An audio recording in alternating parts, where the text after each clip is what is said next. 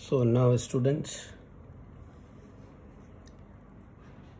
we are starting with 12th standard physical chemistry. I am your teacher Rajiv sir. तो बच्चों, जो अब अपन chapter पढ़ने जा रहे हैं solution, this is an easiest chapter of 12th standard. SH 12th standard की फिजिकल केमिस्ट्री के अंदर सारे चैप्टर इजी ही हैं, बट जो चैप्टर अभी अपन पढ़ने जा रहे हैं दैट चैप्टर इज सॉल्यूशंस। ना बच्चों, when we add salt in water, when we add sugar in water, when we add salt in water, when we add sugar in water, a true solution is formed. How we can say that the solution is a true solution? तो बच्चों, बड़ा simple सा concept है। Suppose अगर मान लो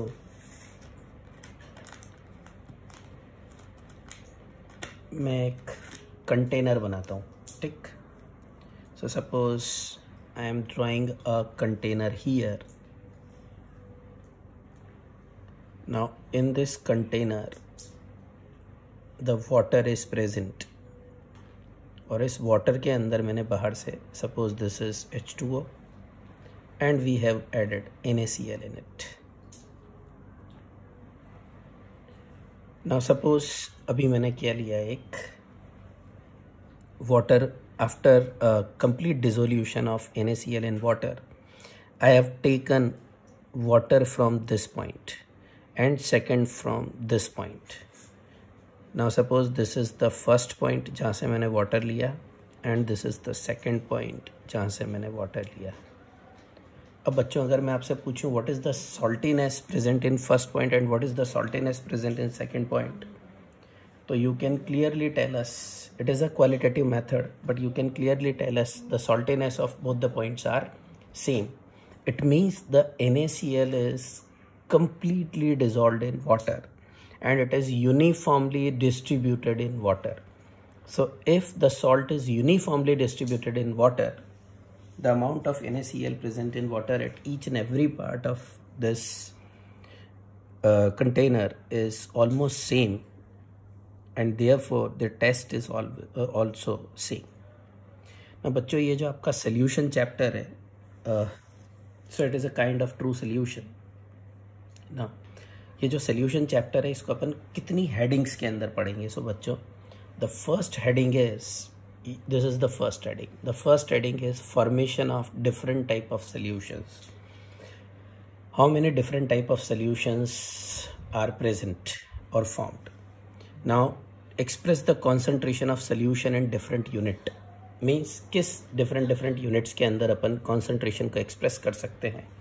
बच्चों, ये वाला जो पर्टिकुलर पॉइंट है, this particular point is completely a part of mole concept. Upon basic से समझेंगे, but this is actually a part of mole concept. Now then we will study about the solubility, that is solubility of solid in liquid, solubility of gas in liquid. इसको अपन detail discussion करेंगे and explain the Henry's law and routes law, and what is actually Henry's law and what is actually routes law. Next topic होगा बच्चों, that is the distinguish between ideal and non ideal solution. Means कौन सा solution को अपन ideal बोलते हैं, कौन से को non ideal, and explain the deviation of real solution from routes law and how the real solution deviate from routes law, that is actually non-ideal solution. Then we will study the most important part of this chapter, that is colligative property. Students, this is the most important part of this chapter. And next we will read about the abnormal colligative properties exhibited by some solutes in solution and its explanation, why they exhibit this abnormal colligative properties. Now students, when we start reading our book, we will find some examples of solution which is given. Now the first one is a brass. Brass is an alloy. It is made up of copper and zinc. German silver. It is an alloy which is made up of copper, zinc and nickel. Students, ये जो example है This is an example of solid solutions. किसके example है बच्चों? ये solid solutions. Clear? The brass is made up of copper and zinc. The German silver is made up of copper, zinc and nickel. मतलब copper और zinc के साथ और क्या ऐड कर दिया? nickel. Students, here percentage is not given. And bronze, that is copper and tin. बच्चों, इस bronze और brass में याद रखने का तरीका ऐसा है, the copper is common, but जहाँ पे आपके Z है, Z, उस Z वाले के अंदर Zn नहीं है, मतलब जिंक नहीं है, तो उसके अंदर क्या है? टिन. सो अगर ब्रॉन्ज लिखा है बच्चों तो कॉपर एंड टिन, और अगर ब्रास लिखा है तो कॉपर एंड जिंक. फिर एक और इंपॉर्टेंट चीज लिखी हुई है students, the 1 ppm of fluoride ion if present in water then it prevents the tooth decay. तो आपने देखा होगा फ्लोराइड कंटेनिंग टूथपेस्ट ऐसे ऐड आते हैं. देन 1.5 ppm, अगर यही कॉन्सेंट्रेशन आपका बच्चों इंक्रीज हो जाता है, if it is 1.5 ppm of fluoride ion, it will lead to the mottling of tooth, means tooth आपके खराब होना चालू हो जाएंगे. Now if very high concentration of fluoride ion is present, it can be poisonous. तो फिर ये बच्चों poisonous हो सकती है. जैसे the sodium fluoride, in sodium fluoride, fluoride ion is in high concentration. Now this is used as a rat poison. Now students, very important part is that even in IV injections are always dissolved in water containing salt at a particular ionic concentration that match with blood plasma concentration. Means जितने भी अपन ज़्यादातर IV injections डालते हैं, आपने देखा होगा जो लोग हॉस्पिटलाइज्ड होते हैं तो इंजेक्शंस को डायरेक्टली बोटल्स में डाल दिया जाता है, और वो जो बोटल्स होती है बच्चों, that bottles contain salt in it and the concentration of that salt is equal to the blood plasma. Why? Because if the concentration is increased or decreased, it will affect the concentration of our blood plasma, and if the concentration of our blood plasma is affected, it will affect the cells which is present in our blood plasma. वो बच्चों अपन जो पढ़ते हैं, जिसे आप biology के अंदर 11th standard के अंदर पढ़ते हो, that is what is exosmosis and endosmosis. Such kind of phenomenon occur if the concentration increase or decrease in our blood. So IV injections are always dissolved in it, and if IV injections are dissolved in it, it is also a kind of solution which is formed. So they are also given in form of solution. Clear? So बच्चों यहाँ पे जो आपको याद रखना है, that is 1 ppm fluoride ion is utilized which prevent tooth decay, but if the concentration is 1.5 ppm, it will lead to the decay of tooth, that is mottling of tooth. And a very high concentration, that is sodium fluoride, it is used as a poison. बच्चों जहाँ पे bronze है वहाँ पे zinc नहीं है, तो brass है वहाँ पे जिंक है, और ब्रॉन्ज के अंदर क्या है? टिन. और जर्मन सिल्वर में कॉपर और जिंक के साथ साथ में क्या है? निकल. Clear? Now students, the next part is what is actually the definition of solution. Clear? तो students, अगर अपन आगे बात करें तो जो आपका है that is definition of solution. Clear? Because this is the topic of 12th standard and this topic is also asked in your board exam, so you should know the definition. Students, जो भी ये मैं video लगा रहा हूँ, आप इन्हीं को अपने नोट्स बना लेना, क्योंकि नोट्स के अंदर भी आपको यही लिखना है, और फिर अपन कुछ क्वेश्चंस करना सीखेंगे. Now the first, what is definition? The solutions are the homogeneous mixture of 2 और more than 2 components.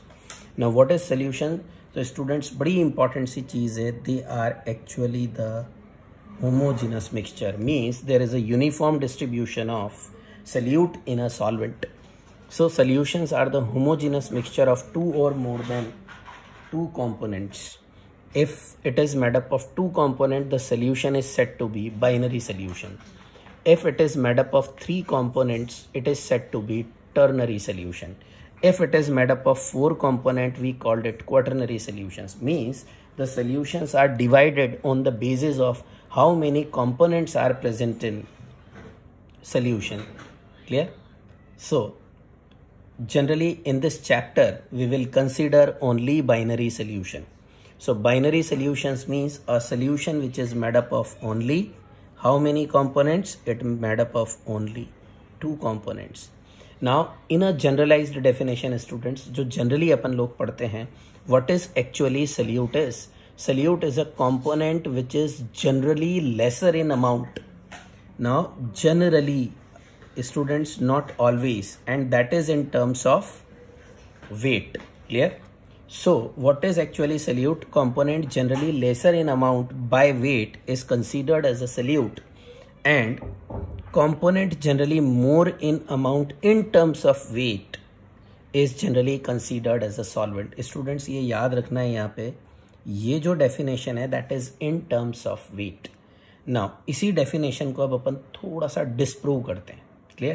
Now take example 1. Now example 1 given is 65% sugar aqueous solution is given, that is weight by weight. What is given? तो बच्चों जिन्होंने थोड़ा सा 11th standard पढ़ा हुआ है weight by weight, 65% sugar aqueous solution is given weight by weight. It means the 65 gram of sugar present in 100 gram of solution. Now students, if the amount of sugar is 65 gram and the total weight of solution is 100 grams, aqueous solution means the solvent is water. Now if the solvent is water, the 65 gram of sugar present in 35 gram of water. Now according to the above definition, so यहाँ पे water कितना present है बच्चों? 35 gram. और sugar कितना present है? 65 gram. Clear? तो अब इसमें आप देखो 65 gram means it is more in weight and this component is less in weight. इस component का sugar का जो weight है वो ज़्यादा है और जो water है उसका weight कम है. तो according to the definition, जो मैंने आपको definition बताई है उसके हिसाब से ये क्या होना चाहिए? Solvent, because generally the component which is more in amount in terms of weight is considered as a solvent, and generally the component which is lesser in amount in terms of weight is considered as a solute. But students, अगर आप लोगों को पता चलेगा तो बड़ा important ये है, कभी आपने ऐसा नहीं सुना होगा कि when sugar is added in water, the sugar is a solvent and water is a solute. तो आप बिल्कुल सही हैं. जो आंसर है वो ये है कि although the amount of sugar is more, still it is not a solvent. The amount of water is less, still it is not a solute. Students, definitely here the water is solvent and sugar is solute. But आप देखो ये जो weight वाली definition है वो यहाँ पे क्या हो गई? Wrong. So अगर ऐसा कोई केस है तो उसके अंदर अपन किससे डिसाइड करते हैं? Then here the phase of solvent is decided by the phase of final solution. Means which one is solvent? तो आप देखो final जो phase है solution की, what is this final phase? The final phase of solution, when sugar is added in water, the final phase of solution is liquid. अगर sugar को water में अपन ने add किया तो जो final solution है वो liquid है. तो solvent अपन उसे consider करेंगे जिसका phase क्या है? Same as of solution. So here the water is liquid and the final solution is also liquid. Therefore water is considered as a solvent. So students, अगर if now suppose अब अपन यहाँ पे solution लेते हैं liquid in liquid. Now in liquid in liquid or gas in gas or solid in solid, this definition is absolutely correct. So अगर आपसे पूछा जाए ये definition सर कहाँ पे actual में correct होती है? So when the phase of solute and solvents are exactly same. Why? Because if the solute and solvent have a same phase, their solution is also in same phase. So in that case, the component which is generally lesser in amount is considered to be solute, and the component which is generally more in amount is considered as a solvent. अभी बच्चों अपन ऐसा करते हैं, यहाँ पे जो case था वो कैसा था? The sugar is a solid and the water is a liquid. So if the phase of solute and solvent are different, किसको अपन solvent consider करेंगे? तो यहाँ पे ये weight वाला concept नहीं लगेगा. यहाँ पे जो अपन consider करेंगे solvent को, it is decided by the phase of solution.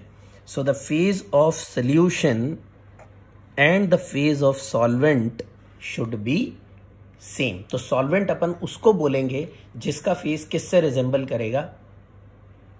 Solvent से, सोल्यूशन से. So means the phase of final solution is liquid, therefore solvent is water, not sugar, which exists in a solid phase. I think students clear हो गया होगा मैंने आप लोगों को क्या बोला. तो अगर आपसे पूछा जाए सर ये डेफिनेशन कहाँ पे एप्लीकेबल है, so this is 100% applicable when both the solute and solvent lie in a same phase. But ये डेफिनेशन रॉन्ग हो जाती है, हो सकती है if the solute and solvent lie in a different phase. Clear. सो यहाँ पे आई थिंक बच्चों ये आपको क्लियर हो गया होगा which is referred as salute and which is referred as solvent. अब यहाँ पे एक और इंपॉर्टेंट चीज है बच्चों, the solution is a homogeneous mixture. Finally the solution has only one phase. So if the solution is binary solution students, the final phase of solution is only one.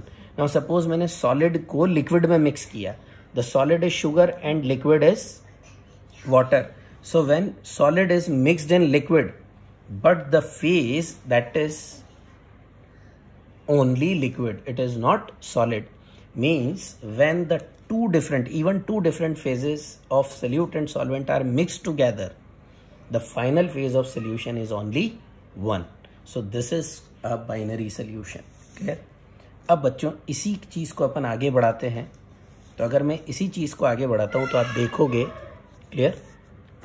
Now suppose the next जो अपना part है बच्चों, उसमें इसी चीज को अपन continue कर रहे हैं. तो अगर मैं इसी चीज को कंटिन्यू करता हूं तो just go through it. Now example 2, the 1 mole of water is present in a 9 mole of alcohol. So here the water is only 1 mole, whereas alcohol is how much? Alcohol is now 9 mole. Now students, here the very important part is that the water is also exist in liquid phase and alcohol is also exist in liquid phase. आपको पता है जो movies में दिखाते हैं तो alcohol और water को लोग बाग मिक्स करके फिर पीते हैं. क्लियर. So alcohol और water का combination is very common. So here you know that alcohol is also liquid and water is also liquid in that case.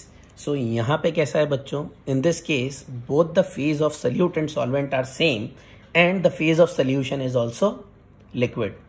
Now which quantity is more? So if water is 1 mole means water is only 18 grams whereas 9 mole of alcohol. अच्छा बच्चों जब कुछ नहीं लिखा होता alcohol के बारे में तो अपन अल्कोहल को क्या कंसीडर करते हैं? C2H5OH.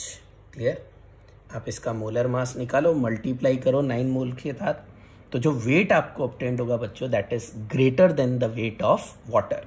So here the amount of water is less and the amount of alcohol is more.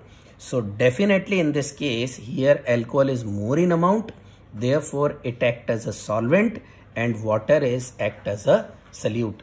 So it is not necessary that water is always act as a solvent. क्योंकि generally अपन ऐसा पढ़ते हैं water is a universal solvent. Yes, water is a universal solvent because most of the substances are easily dissolved in water.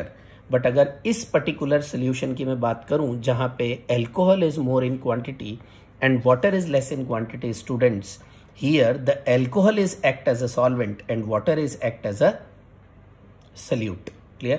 So now I think आप लोगों को clear हो गया होगा किसको अपन सल्यूट बोलेंगे बच्चों और किसको अपन solvent. Now depending on the phase of solute and solvent अब बच्चों अपन क्लासिफिकेशन कर रहे हैं. क्लियर. सो जो पहला क्लासिफिकेशन था सॉल्यूशन का that is based on the number of component. So if the number of component are 2, binary, number of component are 3, ternary, number of component are 4, quaternary. Likewise, depending upon the phase of solute and solvent, the 9 type of solutions are possible. बच्चों possible combinations कैसे निकालते हैं अपन? तो यहाँ पे आप 3 लिखो और 3 की पावर क्या कर दो n, where n is the number of component which is used to form solution. Now if the 2 component, one solute and one solvent is used to form solution, then 3 to the power 2 कितना हो गया बच्चों? 9 type. अगर components are 3, ternary solution होता तो 3 to the power 3, 27 type of possible combinations are there. If n raised to the power 4 total 81 type of combinations are possible. So if the two components are present, means the solute and solvent lie in a different phase or in a same phase, then how many possible combinations are present? The possible combinations are, students, 3 to the power 2, that is 9 type of solutions are possible. Now here is the table which represent the type of solution, the solute phase, the phase of solvent, and the examples. Clear? Students, this table is very, very important from theoretical point of view, and this table is given in your textbook. Now, students, first we are talking about the gaseous solutions. Gaseous solutions means the final phase of solution is gas. Now, gaseous solution is formed when solute is gas, solvent is gas. So when gas is gas, so when gas is added in gas, what will form? A true solution is formed. Why? Because gas in gas is always uniformly distributed. So बच्चों, यहाँ पे example क्या होगा? Mixture of nitrogen and oxygen. यहाँ पे आप कोई सी भी दो गैस को मिक्स करो, either it is organ and helium, nitrogen and organ, helium and nitrogen. किसी भी दो गैस को अगर आप मिक्स कर रहे हो, it is always a homogeneous mixture, and this is an example of gas in gas. बच्चों, एयर भी इसका बहुत अच्छा एग्जाम्पल है.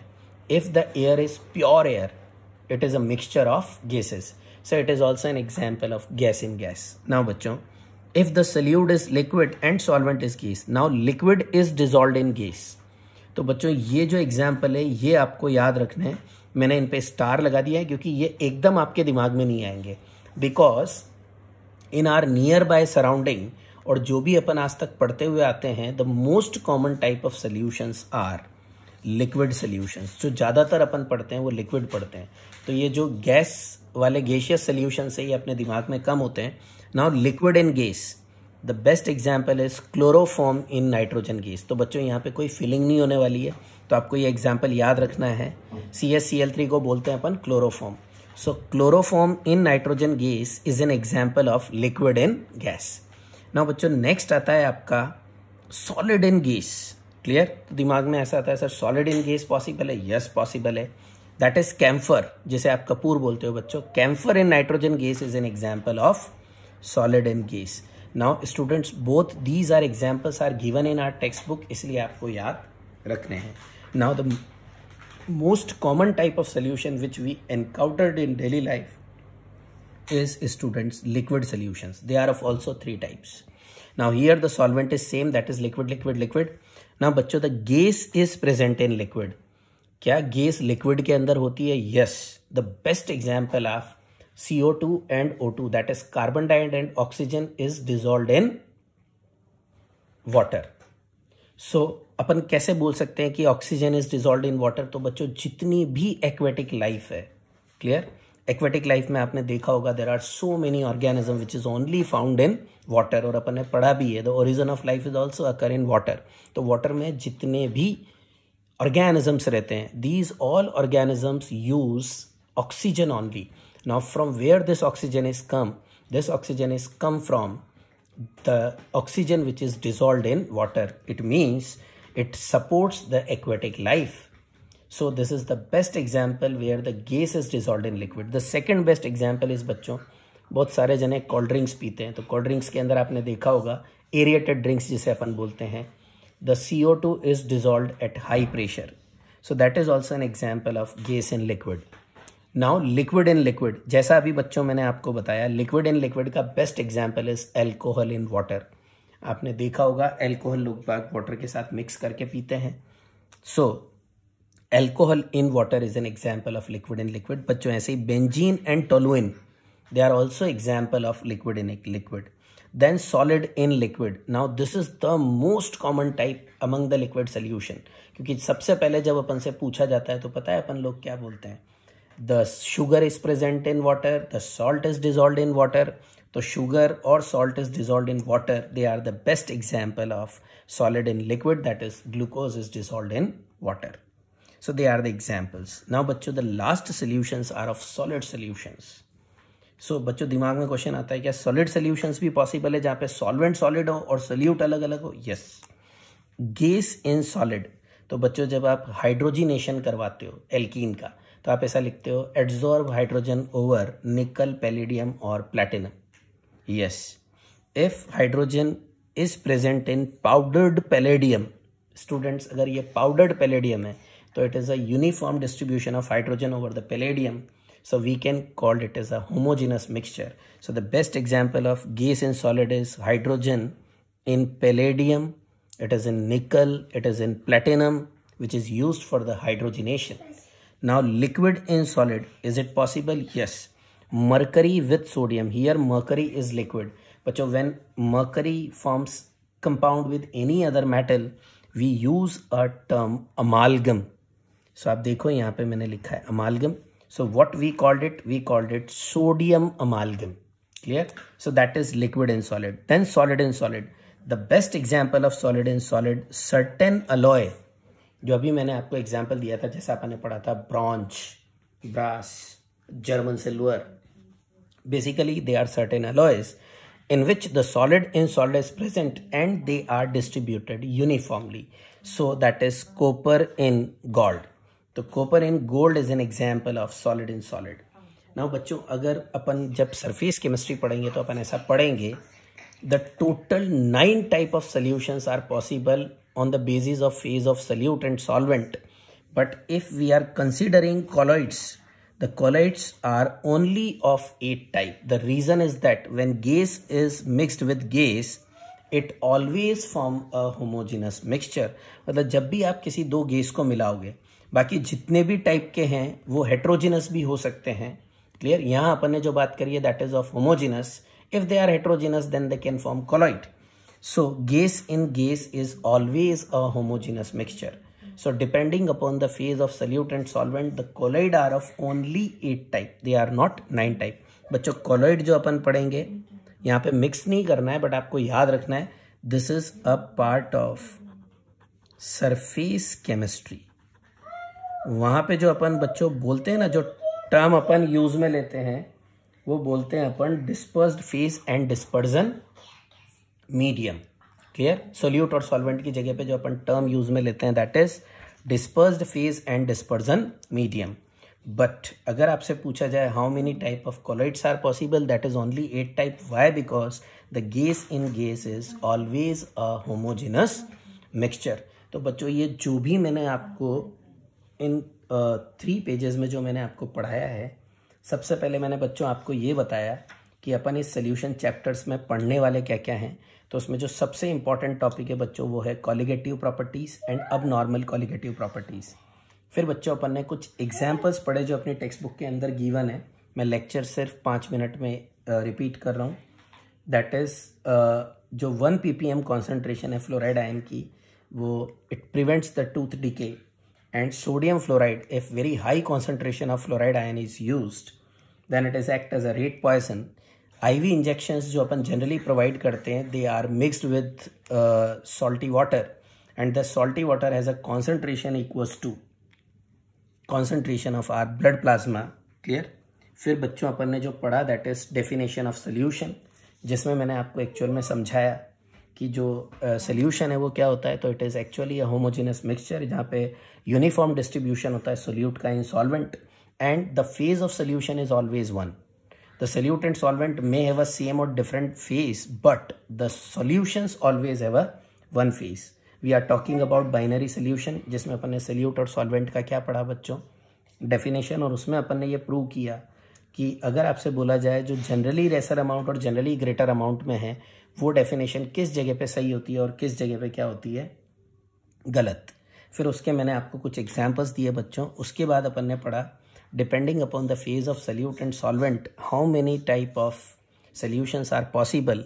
So possible combinations are 9 type and total 9 type of solutions are possible, जिसमें बच्चों अपन ने जो गैसियस सोल्यूशन है उसमें liquid in gas, solid in gas, then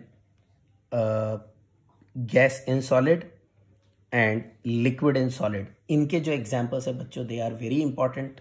और जो लास्ट में अपन ने पढ़ा है कि total 9 type of solutions are possible but only 8 type of colloids are possible. Y? Because gas in gas is always a homogeneous mixture.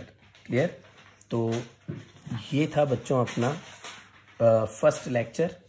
इसके बाद जो अब अपन पढ़ेंगे वो मैंने आपको बताया था। इसके बाद जो अब अपन पढ़ने वाले हैं दैट इज